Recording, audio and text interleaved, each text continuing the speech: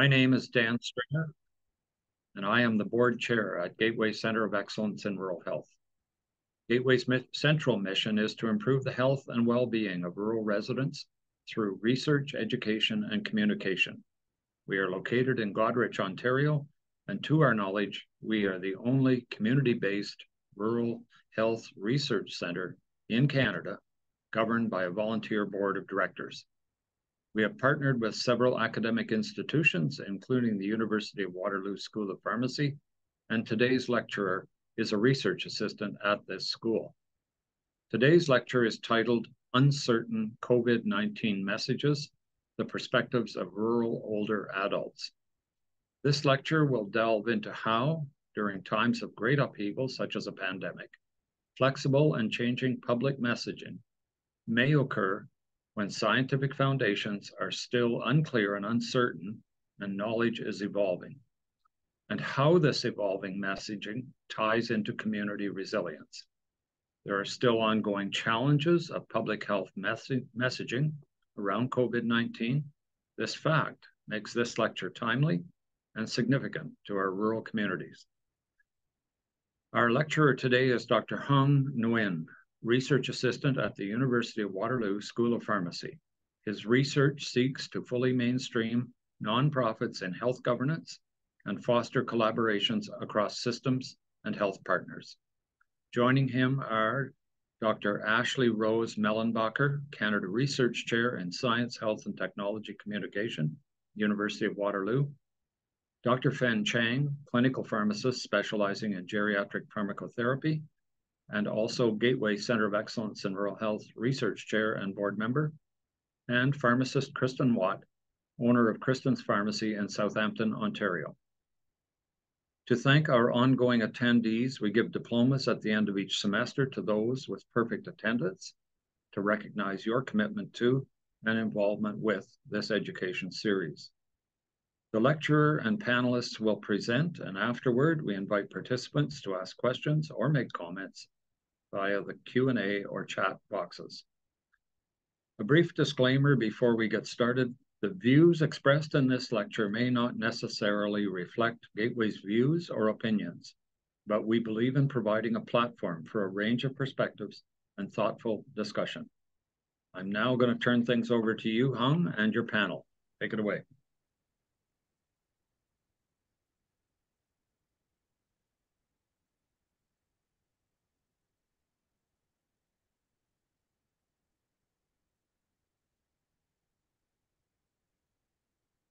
Good afternoon, everyone. My name is Hang, and I'm a research assistant in the University of Waterloo.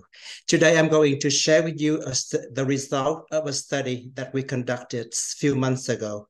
We are going to talk about the COVID-19 messages in the perspective of older adults in rural areas in Ontario. In these presentations, I walk you through the development of research questions, the material and stage of the research, how we analyze the data, and what we learn from data analysis. We are going to share some limitations of the research, and we leave rooms in the last of the presentations for questions and answers. As you may be aware, COVID-19 pandemic from rapid spread of health information to curb the spread of the disease. During the pandemic, you see that scientific evidence, the spreading of key messages and public health measures come at the same time, and no one's had the time and experience to judge whether those messages are good or whether those public health measures good enough. We can see that there is a quick spreading of misinformation during the pandemic, and that creates profound impact because that may increase the spread of the disease. In this research, we want to examine the uncertainty of COVID-19 messages during the pandemic through the perspective of older adults in rural areas in Ontario. Specifically, we are going to answer the questions of what are the participant perspective on accessibility and quality quality of the messages, and their expectations for a community strategy for communication during the pandemic. In this research, we employ a qualitative approach to our study. We conduct semi-structured interviews of research participants, and the ethics for this study was cleared by University of Waterloo. We employ several ways to recruit participants. We have a strong connections with pharmacists in the areas. We share the recruitments through our network. We also recruit on radios, and we also design posters to spread for the recruitment of research participants. The questions that we ask our participants are, after we ask the participants about some demographic information like age and genders and ethnicity and occupations, we ask the participants to share their thoughts on what were the COVID-19 messages they were able to access, what action did they take in response to the messages they heard, and what their recommendation would be for an ideal strategy for communication in rural areas. The interview were recorded, and after that, we conducted a thematic analysis of the data. In total, we were able to reach 7 research informants. All of them have very high level of education, and 6 of them are female, and 1 of them are male. What we learned from this is, in terms of accessibility, our research informants say that they have limited access to the information, and even one participant say that they didn't find that reliable. After receiving the messages, our research participants assume a high level of citizenship. They think they can play a level of responsibility to cooperate with the government, to stay attuned to what was happening. In terms of quality of information, it depends on the sources of information that our research informant can access. But in general, they believe in university professors and they believe in the doctors, because they believe that those professionals provide a high level of science in the messages. In the first 2 examples, you will see that our research informants receive a lot of information about news media rather than politicians. Our research informants say that the government did a poor job messaging and responding to the pandemic. However, in the words of one research informant, they really appreciate their mayor. Let me read. We had a mayor and he had an email. I'm sorry, he had a Facebook, and he did a lot of things to, make people feel better and say things are going to happen and what you do virtually. In this example, we can see that if a local politician do something special, do something specific and concrete, that will be highly appreciated by community people. In this example, you see that the research informant received messages from several sources of information, and they do the job of triangulating information. They compare, they verify the quality of the messages across the sources of information that they receive. In the second, in the middle box in here, you see that our research informants have a strong network, and they trust through the words of mouth. According to me, that may have an impact on communication if we are going to have another pandemic, which means that word of mouth and network need to be taken into account if politicians or professionals want to disseminate messages, especially in rural communities. And one thing that I want to stress in here is our research informants show a high level of trust in science.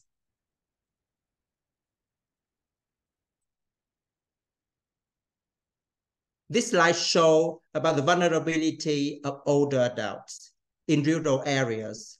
The adults in rural areas, there is no public transportation. The people have limited access to computers or the internet connections or the internet skills. The only way that they can get the news is the newspapers, but they have limited information. And in the last example, you see that sometimes the government disseminate messages that may be very confusing to older adults. In this example, we see that the government say that the COVID-19 is over, but it turned out to be that people are still wearing masks. So with older adults in rural area, that is really confusing because the COVID-19 is over, but why people still wearing masks? Very confusing. And that is, this slide shows the negative impacts that the COVID-19 messages have on older adults in rural areas. In the first example, one research participant say that they consider suicide. In the second examples, they say we are sinking, we are going down with the ship. And in the third example, they say, I feel like we are in a war, at a war. So personally, for me, I think the word suicide, going down with the ships, and the word are very strong words. And I honestly didn't expect to hear from our research informant. But in reality, I heard from them. And those words, suicide, going down with the ship, and war, really trigger thoughts. How negatively impacts that messages may have on older adults in rural areas. In this slide, I'm going to present the expectations for a good community strategies in terms of content of the information. Our research informants suggest to have some humor. They suggest to make it fun, and they suggest to disseminate messages that are simple and with a lot of pictures. It answers the question of who disseminates the messages. They suggest that government and public health representatives should come together to disseminate the messages. When asked about how the messages should be disseminated, they say that the messages should be disseminated in various forms to ensure accessibility amongst populations. And in the last point, our research informant confirmed that community engagement is very important in conveying messages because community engagement relates to community resilience, and it also relates to trust. So what do we learn from this study? We learned that the government did not do a good job in populations and the type of communications they best respond to. We learned that populations have a high level of variable accessibility to messages. We learned that our research informants want messages that are personalized to their context. And we also learned about the importance of words of mouth in disseminating the key messages. Some limitations of the study. As you can see that we have very small sample size, only 7 research informants. We were not able to reach diverse population, although we try our best to recruit research informants. and due to some time and staffing limits, and also the geographical distance, the only option that we interview research informant is virtual. That we hope that if we have time and if possible, we do in-depth interview, and that should be an in-person interview. Significant of this research, we're looking at a unique populations of older adults in rural areas. In that, we learned that the past experience may have an impact on current time. We know that in rural areas, everyone knows each other and to some extent control each other behaviors, and rural areas where resources are scarce that need to be taken into account when in futures. And another significance of this study is we can build community resilience in regard to risk communications. Thank you, and I'm ready to take questions.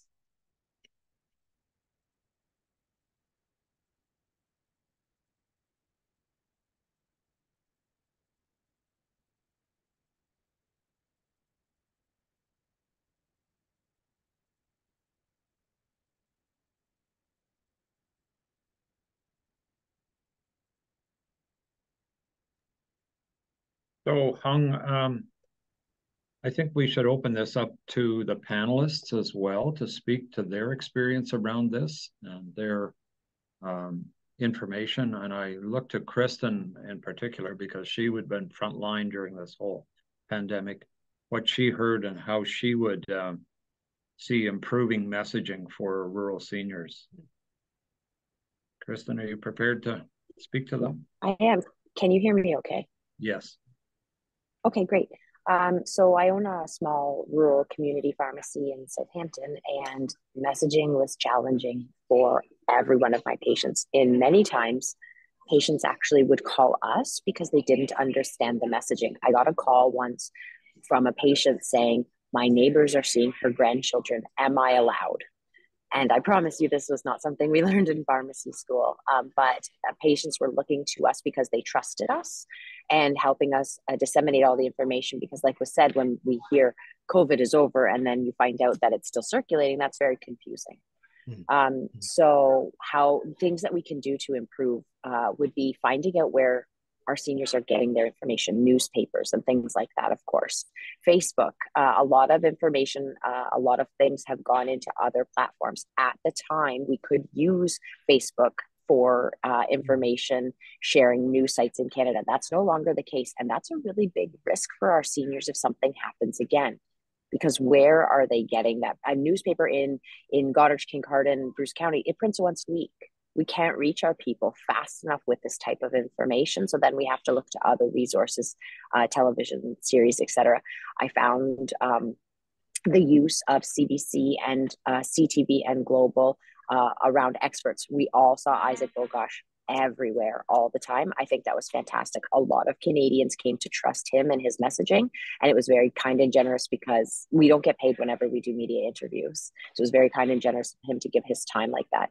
I think as we move forward and understand what may come next is to engage with seniors more in understanding where they access that information and can we get it to them. Because like I said, Facebook we can't use anymore. Print publications are time limited. So we are going to be looking at TV and other social media places. The other panelists, Feng, do you have any comment here on this, on your experience? Thank you, Dan. And thanks, Hung. Great presentation. Very well summarized.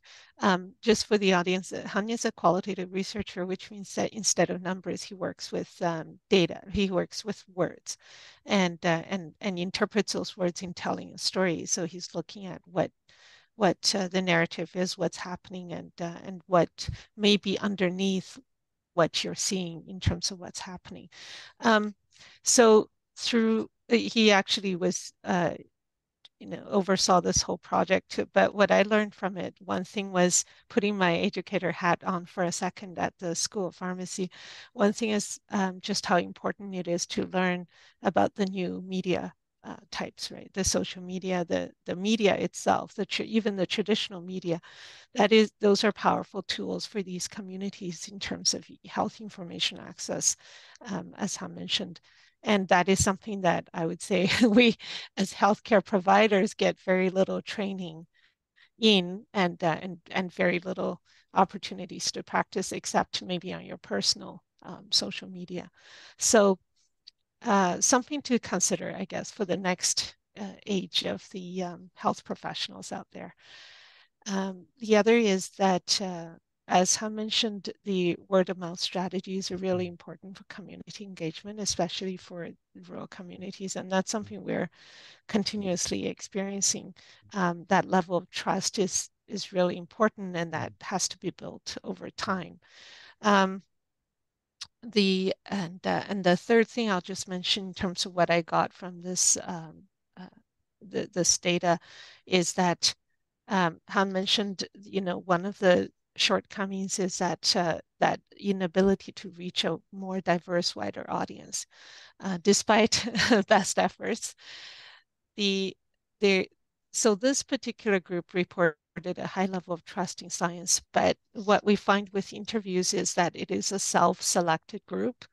So people who self-select into answering these questions probably have a bit of that tendency to start with, to want to get engaged with health information, want to learn about the evidence behind what people are saying, right?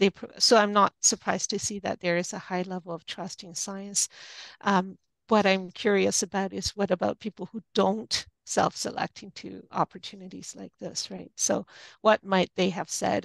And actually, we really wanted to hear some of that, but just unfortunately, we couldn't do that. But those are questions kind of lingering in my mind as I hear this. Thank you. So Ashley, your turn.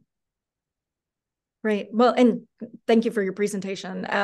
Yes, so I'll sort of echo some of what I think we're already talking about, but I think the multi-pronged approach to communication is sort of coming through as an important piece to this, because there will be folks who are on social media, which of course now does have those challenges of sharing news, which we'll have to work around. I think there are also really important pieces for community leaders, and that could be, pharmacists, but also potentially religious leaders or other folks who are embedded within communities who are already trusted sources that folks can go to for information. So thinking kind of broadly about how those people can be, sort of tapped into this network of health communication to really get messaging out effectively, especially where maybe social media is not necessarily going to be a particularly useful strategy. I think friends and family tie into that as well, thinking about who may be plugged in different ways and how they can share that information. So in some ways, really thinking about the variety of ways that folks are going to come to information. And I do think that depends on whether or not you trust scientists and health professionals, and probably especially government, right? When we look at the high level surveys, there are numerous surveys run across Canada. And what we see is, before the pandemic, there was sort of good trust in scientists and health professionals. That increased quite a bit at the beginning of the pandemic and then fell back down a little bit across the board. But we also see government and media also have certain issues or challenges around trust as well. So having multiple sources of information that are interacting so you can get the information you need is really, really important. And of course, the messaging itself, we want to think about not a deficit model where we're just sort of telling folks a lot of facts and hoping they'll agree with us, but really sort of giving them the evidence they need, and then sources of information or sources, people, humans they can talk to about what that means to them, because nobody wants to be told what to do, right? But you want to be informed so you can make a good decision. I was thinking, as you were all speaking, about one of our research chairs who did one of these lectures early on in the COVID pandemic. His main or key message was, the message keeps changing as we learn more. And that is good for a scientific approach or people with a scientific background. What I felt, and I'm sure many people felt, was, I don't want to hear any more of this. This is awful. And after some weeks of this ongoing pandemic and constant messaging, constant interviewing, I'm sure I was not alone in wearying of this barrage of bad news over and over every evening. So my question to all of you would be, how do you get people to stay tuned in? And how do you get that changing message or an acceptance of that changing message and then disseminate it? Or do you block out time and have one message per week or one per month? We were getting multiple messages every day, depending on what time you turned on your radio or your television or looked at social media. I throw that open to all of you to see what you think. And I can start. So a few things that I found, first of all, is negative sells. I do a ton of social media. I do a ton of media, print, radio, TV, negative sells. If I tweet, TikTok, whatever, about being exhausted, being tired, not having access, whatever, I get clicks, I get likes, and I get calls. If I talk about something big, exciting, and wonderful, much less. So we have to remember that when we're seeing what we see. It's kind of like reading reviews of a hotel or resort. People will post the negative. It's very rare that people have a good experience and they'll go on and take the time. So remember that when gaining this information. And then the other thing was, in science and in science communication, we are very used to the evidence changing very quickly. We do an experiment and it's not what we expected. And now our entire course of research has changed paths. This is expected in our professions, but it is not expected by the general public. What happened previously is a vaccine would come out after many, many years of intensive scrutiny and research and all of these things, and it would be presented to the public one time. And what we had was the perception was that it happened very quickly, but when we share the information of 24 hours a day, having 1 million people working on these vaccines, that's why we were able, the man hours are the same, it just happened really quickly. So that type of communication is and providing that education and understanding that things change very quickly in science and we're all used to it. The general public may not be used to it, but guess what, this is actually how it does work. And changing the narrative on, well, you're always changing your mind and you're always backtracking, to with every new piece of information, I am updating the body of evidence in which I inform my opinions that I share. And so that's what I did with my patients and in all of my public facing education. Was this is real time. I learned about this 10 minutes ago too, but I took the time and all of my years of background, practice, and education to collate this information quickly and then translate it in a way that makes sense for the public.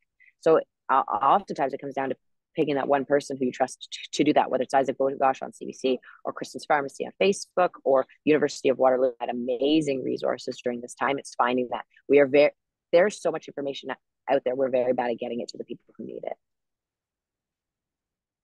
So, Feng, what do you think? I think your microphone's turned off.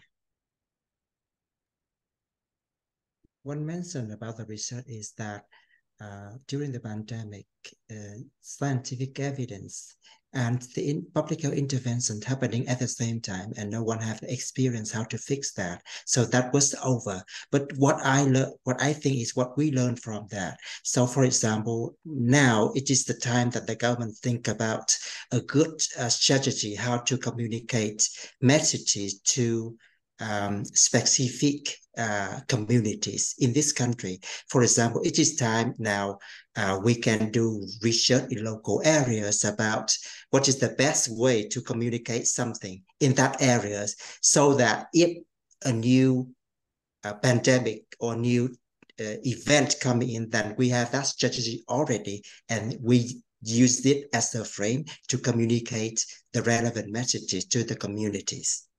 One thing that we are able to do that, and that surprises me, is the research informants show a very high level of citizenship, which means that they are ready. That means to me that they are ready to cooperate and to collaborate with government in doing that. They are doing part of the responsibilities. They share the responsibility of the government, but what they need is just some flag, some some voice from the government and they are ready to help. Ben, do you want to jump in? Yeah, I just wanted to quickly latch onto what Han is saying in terms of, this is a group that we should really make use of because they have roots in the community and they already have the networks established. And the question is, how do you access and kind of disseminate this information through them to their community peers? That would be really interesting to think about. Like, your thoughts on this? So I wanted to add maybe a little bit of a different trajectory. I think part of what I heard in your initial question too was maybe thinking a bit about expectation setting, because I've heard a lot of folks say, everybody said it's going to be 3 weeks, right? And here we are years later and this has happened. So, and I think in that domain, this wasn't necessarily news to historians, for example, or history buffs who had looked at how pandemics have traditionally sort of unfolded over the course of years in the past. Now, of course, we have different interventions now and different tools we can use like vaccines, but I think those kinds of groundings in what we've experienced and know can also help frame some of the expectations. So we can say this is going to be an evolving situation. We're not exactly sure. Here are some examples of what's happened in the past. Of course, now we have different kinds of science and technology, but there are certain elements that I think were missed initially that humanists, and not just academic humanists, right? But history buffs, folks who are interested in these subjects could really bring to bear, museums, that kind of thing. And those are important pieces to consider in some of the conversations as well, because it really is also it's an effective experience, right? So people will get exhausted and fatigued from the constant negative messaging, and finding sort of hope and optimism can be done through some of that work as well, in looking at kind of how folks have overcome these moments before. Kristen made a good point about the negative gets attention. Everybody wants to go see the automobile crash or the house fire. They're drawn to that disaster. But in this case, personally, and I think generally, people very quickly got disaster fatigue, and they didn't. I think the message just started bouncing off, or people weren't accepting. I would hope that should this happen again, and it probably will, that there is a time set aside or a place set aside for the message of the day or the week. This is the fact. This is real, and everything else you can filter out. I think that as bad as the pandemic was, and as good as the outcome became as vaccines became accessible, I think participation in the future by the public it'll have to be studied, not just what vaccine you develop, what messenger RNA tool you use, but how do you get the public at large to accept it? How do you get them to listen, to accept, and to act to get the vaccine? And I don't think, from my perspective or what I'm hearing or seeing, there's really any talk about this. And I'd like to throw it open to you, for your suggestions of practical ways that these messages that Hung has gleaned from a few participants, but also what we all hear in the bigger world and what we're seeing in the media now. How is this going to be made more effective? How should it be done to make it more effective? Oh, Kristen, take it away. I think we need to depoliticize health. This is the first time it's really become political. It's you're on one side or another. There's left and right about vaccines. And I mean, in the past, there was always some pushback against any public health initiative, seatbelts, the polio vaccine. Do you know why the majority of Americans got the polio vaccine? Because Elvis Presley got it live on TV, and depoliticized it and just brought it out, and people look to somebody, whether they trust him or not, as a science expert, obviously. But those types of things is what we need to go back to, and we really need to depoliticize. We need our politics, local, and federal and provincial to acquiesce to the professional health experts. And that is not being done. They are purposely using health and disinformation to create division and to gain votes. So we need to ask more of our political leaders in keeping our public safe and not feeding into that discourse. Good. And Feng, I'll go to you next. How do we do this better? If I had the answer to that, obviously I would be. Okay, Feng. Yeah, just Kristen, what you said reminded me of a story that I heard through the pandemic in terms of that whole discussion about masking, because masking used to be a very standard thing that when you went into a hospital and you had a procedure, people put masks on, right? That was a way of respecting your health and theirs, I suppose. But yeah, that was when during the pandemic, somebody brought that up to me to say, how did this become such a politicized action? So I think that's a very true reflection on that. Ashley, how do we do it better?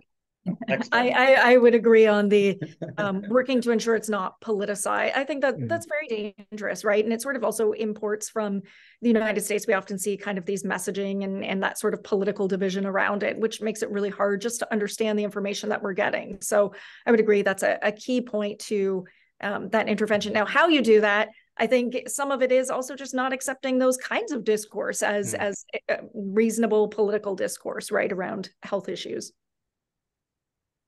And I'm speaking on behalf of my researchers, of my research informants, three things. Our research informants suggest three things. First, avoid top-down approach. Secondly, our research informants suggest that there should be a higher level of coordinations among government departments in terms of communicating the key messages. And the third point, our research informant suggests that there should be community engagement in disseminating the key messages. I think those three things that our research informant suggests that I would forward those messages on to government level. I see our chat box and Q&A is starting to fill up here, so I'll just bring up. So a couple of questions here. Hung, I guess I'll direct this one to you. Do you know whether public health bodies in this country have received your study? Has this been disseminated or published? No, we didn't disseminate it. What do you think about that, Feng? Should you help answering that? Yeah, I guess the accurate answer would be not yet, Dan. Okay. Yeah, we hope to do so. Yeah. Yeah. And the other question there was, do you know if there's any action being taken to studying the best methods of communicating involving messaging in a crisis? And I think we've just kind of finished going over that. So over to the other Q&A here. So a comment here, many seniors listen to radio and grow to trust well-known presenters. So we should use this medium for messaging. Thoughts, comments? I guess that's absolutely. Yeah. I did tons. I did lots on. It was the Beach before it was the Bruce, as well as CBC in the morning. Yes, local and larger radio centers for sure. Right. And Feng and Ashley and Hung, do you want to just jump in on that one? Do you agree or disagree? I agree. Yeah. Me too. Okay. Yeah. Check that box. Okay. Another participant has asked, a high percentage of the population access their local health units. Is there a way for information to be dispersed through this channel and kept updated? That would be a single source for information. Do you want to, Hung, do you want to start on that one? Is a public health unit the proper venue? I totally agree with that. I would add that pharmacies, for a like community people like me, if I have some health problem, my first point of contact is community pharmacists. So according to me, community pharmacists play a very important role in disseminating the key health messages. So I would, I agree, but just add that community pharmacists should have a big role in disseminating the key messages, quality messages. Yeah. Your thoughts, Kristen? Health unit? That's your sole source? The health unit, absolutely. And there was another question we can tie in at the same place. And do I think that we can depoliticize, still use these venues for communication when public health is employed by government? And I think the answer is yes, because there's a difference between elected official and employed official. The motivations are very different. Employed individuals are not working for future votes. So understanding where their motivations lie, absolutely. And then to the piece about community pharmacy would be great. Every piece of public-facing communication that I did was unpaid. That's where the challenge lies, and why it makes actually more sense for it to go through public health, because these are people who have the time because they are paid to do the things and may very well get support in them. I was doing it in addition to filling all the prescriptions and answering all the questions in the pharmacy, triaging people who didn't want to go to Emerge and didn't have access to their family doctor. So while I appreciate the trust in community pharmacy, there's just no funding for it. And it's a high risk for burnout. And you certainly won't see it from a number of the chain pharmacies because they have restraints on the amount of social media presence they have. I'm self-employed, so it's very, very different. And this is right up your alley. Yeah, I agree. The public health units would be one place that a lot of people would look to, especially in something like this, which is population health, right? But I think it just goes back to some of the earlier things that we're talking about, in that people access information in a wide variety of ways. So it would be very challenging practically to say this is where you go, and that's kind of the one source that you rely on. I think by nature, people will receive information from all paths of their daily life. So if they talk to somebody, they might say something, right? If they turn on the TV, it might say something different. It would be practically, it would be very difficult to kind of redirect all of that. But it would be nice to say to identify a few sources that would be considered the trusted sources. And like you said earlier, maybe make that a bit more structured in terms of how this information is disseminated. Ashley, do you have any experience with this, using the health unit as a sole source? I think as a sole source, it again runs into all of those challenges that folks have brought up. I think it's an important source as part of the complement. And I think to the point about politicization as well, right, sort of having those conversations about who are the public service sector folks and the non-partisan folks versus the partisan political conversations could be clarifying in those points too, and sort of key messaging that also goes alongside health messaging. But I think generally, the multiple sources of communication can also be useful, because some folks just may not trust their public health unit, whether or not they think it's partisan or non-partisan. Interesting. I will just quickly, sorry, Dan, will quickly add one point, is that what we know how people develop that sense of trust is a large part of it is in their personal experiences. So if they have had a negative experience, they will have less trust in that particular source, or if they're family members or people they know, right? So that's why it's quite an individual experience when we talk about what's the best way to communicate with different people. We're getting a lot of comments here very quickly. Here's one for you, Kristen, directed at you. Kristen, do you believe depoliticization is possible as long as public health is employed by government? Got a one or two sentence answer I there. do. Yeah, I do, because it's not about it's elected officials are in it for the votes, and paid officials are there to do the work. And I really, something that I said a lot to people when I was doing a lot of my communication is like, first, I wasn't paid to do most of my communication. And what would I get out of deceiving people? And do they really think that I would do 7 years of a professional education with intent to deceive?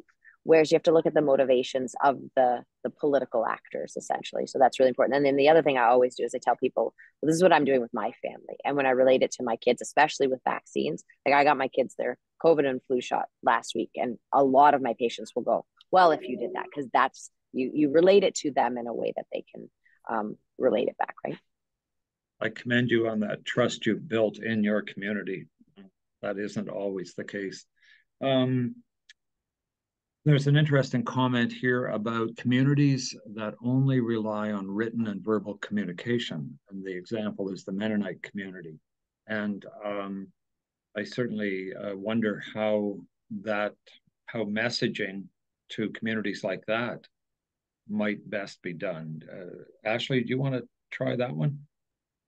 Sure. Yeah. I mean, I think in some ways, there have been studies in other regions that look at the importance of community leaders in response often to crises or disaster or catastrophe. And community leaders can really plug into the network that they already have in an effective way to share messaging, but also address concerns that are going to arise within the community as trusted sources, and operate to kind of relay information back and forth and accommodate that into a community. So I think that's a useful approach to think about how to share information broadly. It doesn't just necessarily have to be the health professionals or health experts, right? They can work with other folks to get messaging out.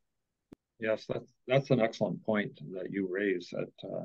That I think there have to be other sources, and somehow they have to be incubated, I think, in society, so that when this happens again, they're ready to go.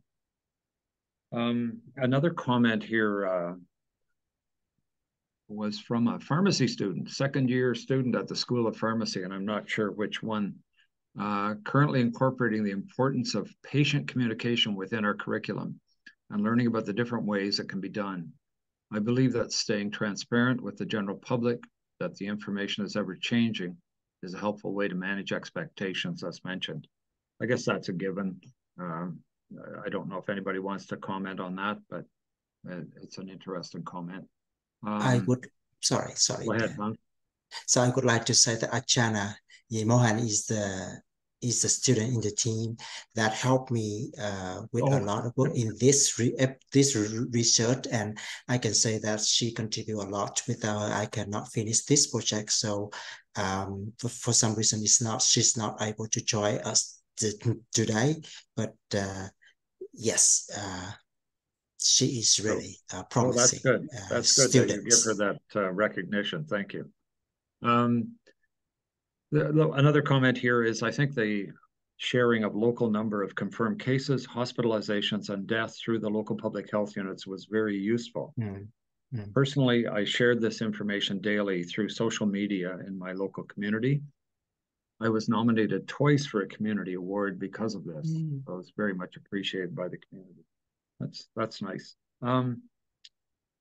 I want to ask a general question here that just came to mind, and we are getting to the end here. So is fear a good way to message?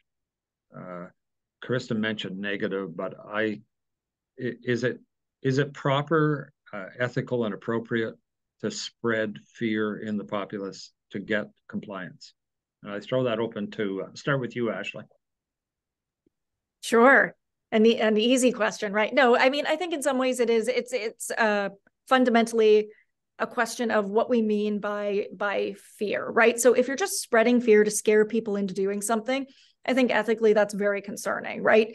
The messaging is itself going to be a little bit scary, and you're probably going to feel fear because the situation is scary. So I think it's a question of proportional messaging and emotions. You don't want folks to be overwhelmed with fear and feel like they can't do anything, or they have to do this one thing, otherwise it's all over, right? So I think fear is going to be it's sort of built into some of this messaging because of the subject, but you shouldn't be relying on that as a tactic to gain compliance and that sort of thing. If the distinction I'm making there is makes sense, but we also want to relate the dangers, right? So and again, that speaks, I think, to that point about transparency. So there are real dangers here. The dangers may vary across, say, certain demographics, right? So maybe if you already have a disability, you need to think about this a little bit differently, and how can we mitigate this? But a full-on sort of campaign of fear, I think, is really counterintuitive, and it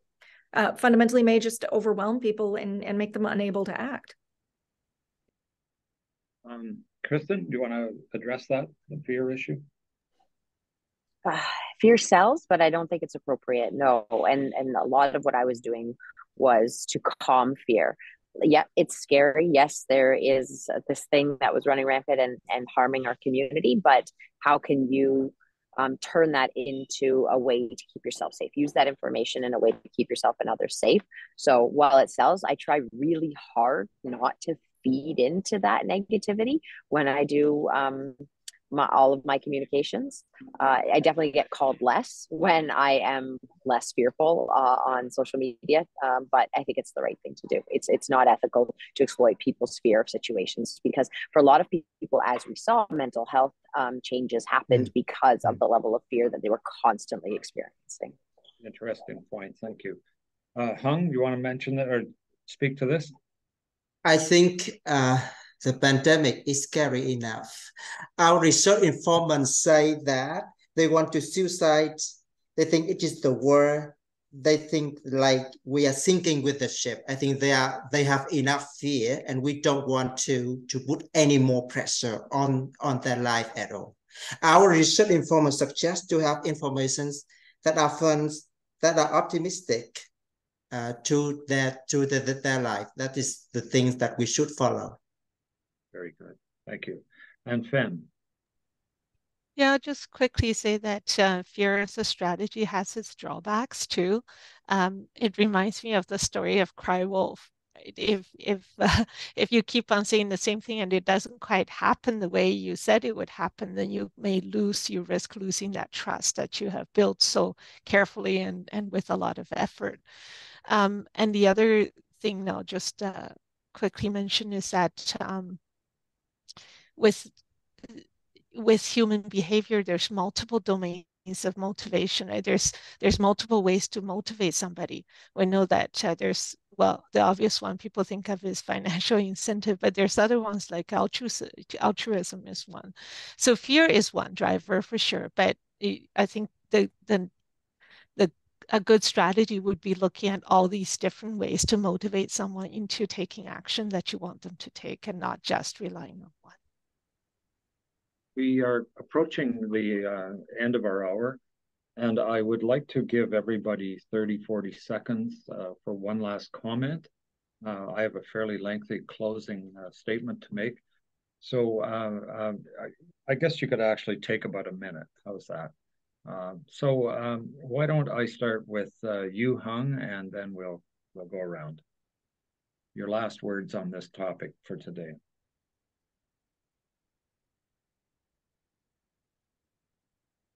When we communicate messages to communities, think about how to get that community through that communities.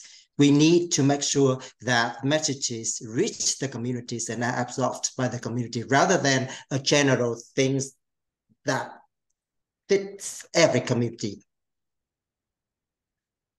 Okay, that's it. All right. Kristen, last words. I think that's a great message. When we started vaccine rollout in Ontario, something that we did was do it regionally, because what works in Toronto does not work in Grey, Bruce, Huron counties. I also was on the panel that you referred to earlier about the changing messages and how fast that all happened with Dr. Ken Milne ages ago, it feels like. And what we talked about was finding a communicator that resonated with you, that you felt that you trusted, and following them along in their journey. Once you find that person, following along in their journey and asking them if you have questions and reaching out to them. Many patients, I call them patients, many people really connect with their family doctors. It might be their community pharmacist. It might be public health. It might be the radio station, whatever it is, go to that and try to block out the noise, understanding what people's motivations are, understanding when there's a community pharmacist who doesn't get paid for any of this communication, what might be their motivation versus a political figure, right? So finding those people, following along with them in your journey. Thank you. All right, Feng. Thanks, Dan. Last word. Sure. Yeah, I mean, I see that people on the Q&A board and the panelists have all mentioned this idea of, learning from this experience. And that's ultimately, I think that's what I hope that we're able to do, is because this hasn't quite happened on this scale before, at least probably not in our lifetime. So I'm hoping that we do learn from this experience and look at and get prepared for future such happenings if it were to happen. And there's a saying that says, you prepare for war during times of peace. And that's what I'm hoping that our government, as well as healthcare bodies, et cetera, become, and as well as the community, I think everybody has a responsibility here. They become more proactive and instead of being reactive so that we're prepared for future such events. And Ashley?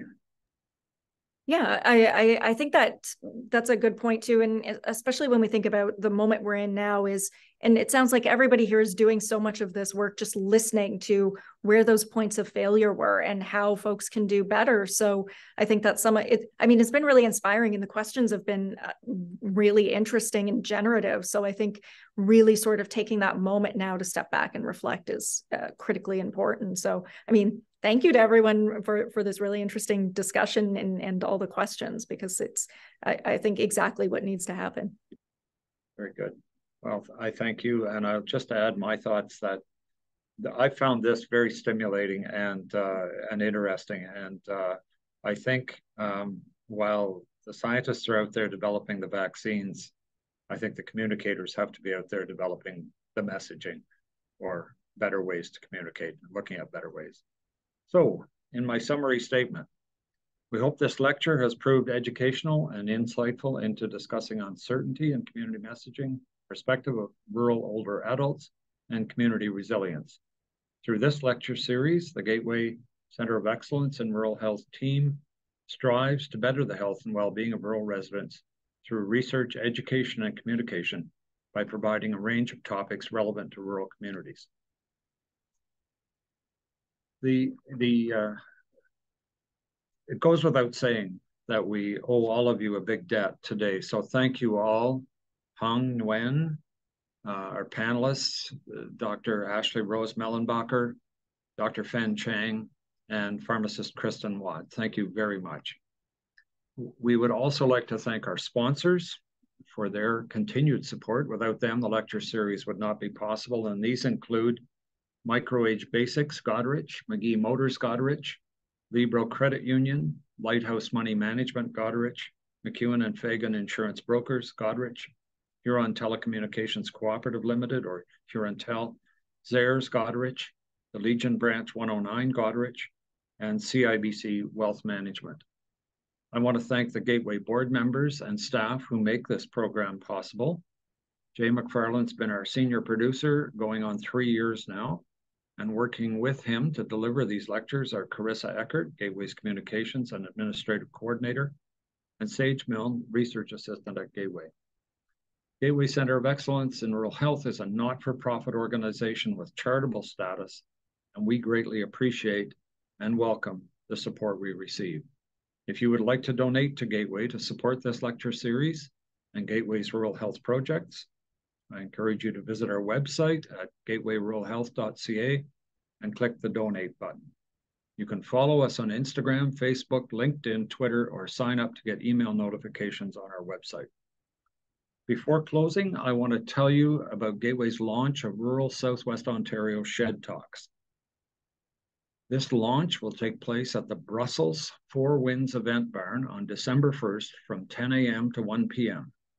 Shed Talks focuses on farmers' well-being and rural agricultural barriers. The principal speaker will be Peter Johnson, better known as Wheat Pete.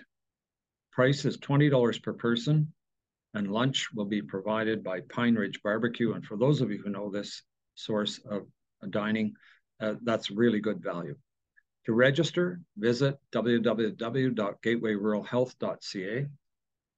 And finally, our next lecture is on Tuesday, December 5th, 2023 at 12 noon, when Cassandra Bryant, PhD candidate at the University of Guelph and Gateway Research Chair, will present on her continuing research into the impact of COVID-19 on the rural healthcare workforce. We hope to see you then. Wish you all a good day, and thank you again very much for participating. Bye now.